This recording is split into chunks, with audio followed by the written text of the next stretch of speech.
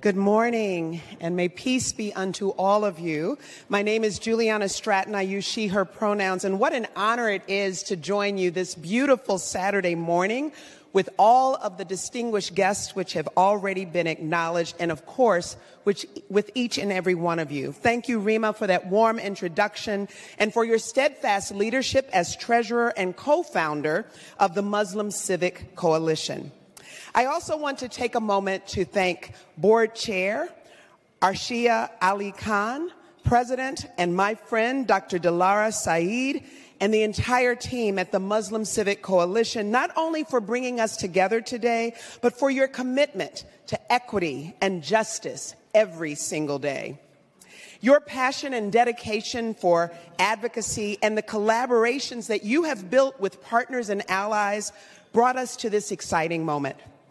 2022 will be remembered as a year of firsts for the Muslim community, for all of Illinois and beyond.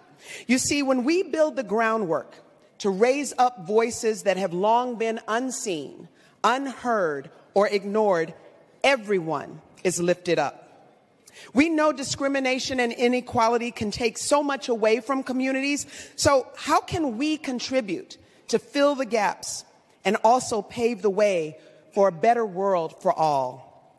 This year, the Muslim Civic Coalition and visionary leaders in Illinois' Muslim community have done incredible work to answer that question.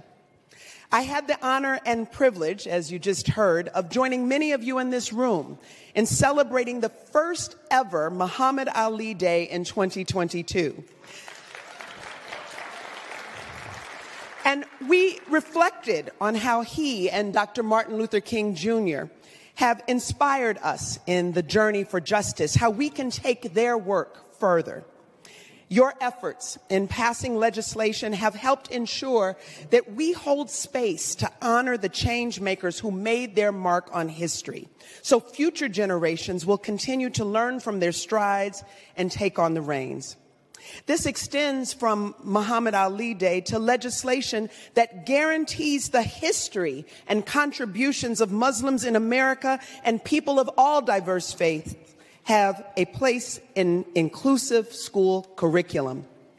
Everyone deserves to learn about the individuals who have made their mark on this country, especially young people searching for stories, perspectives, and backgrounds similar to their own.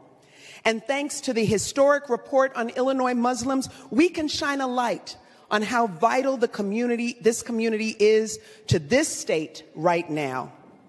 We are proud to be home to the highest per capita population of American Muslims. And as this report illuminates the needs of the community, we are committed to digging in to find solutions for it to thrive. There's certainly more work to do. And we need insightful leaders who will stand up to push us forward. We need voices from the Muslim community in the rooms where decisions are being made. And that's why I would like to take a moment to acknowledge two new leaders who are breaking boundaries and played a part in forming the most diverse state legislature we have ever had by answering the call to service. Congratulations, and I am going to ask you to stand.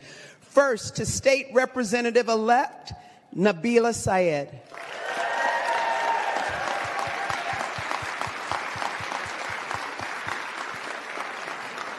And congratulations to State Representative-elect Abdul Nasser Rashid.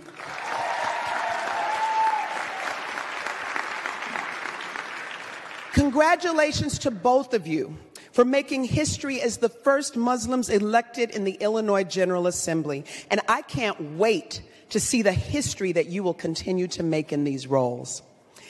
As I close, I want to extend regrets on behalf of Illinois State Treasurer Michael Frericks, who had a family emergency. He very much wanted to be here today, but is unable to join us. But please know that his heart is with you.